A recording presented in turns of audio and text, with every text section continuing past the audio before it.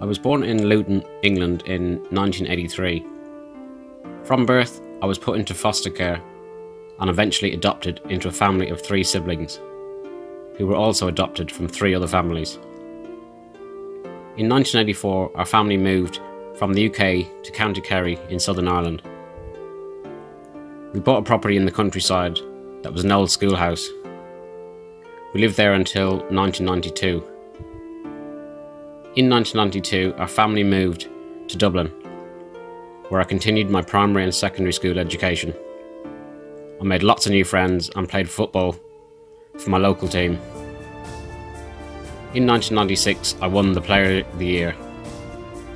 I still have this trophy to this very day. Also in October 1996, my parents separated and eventually got divorced. I got my first motorbike in 1999, as soon as I turned 16 years old, with my best friend Mo. He was always there for me, including on my prom night.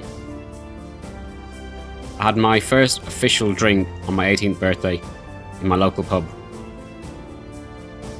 In 2003, I graduated with a diploma in mechanical engineering from Tala, Dublin. In a last-minute decision, I moved over to the UK in 2003 to continue a career in motorsport and automotive engineering.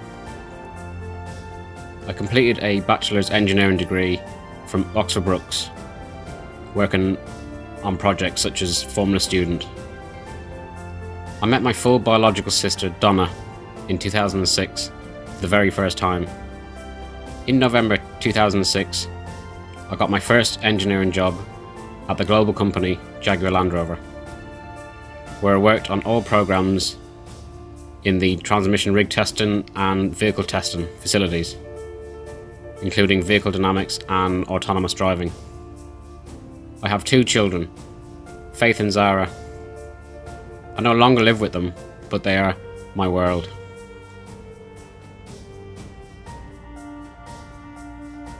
My biggest passion in life is motorcycle track days. I feel so alive and free when I open the throttle and hear the engine at maximum RPM and feel the acceleration and speed.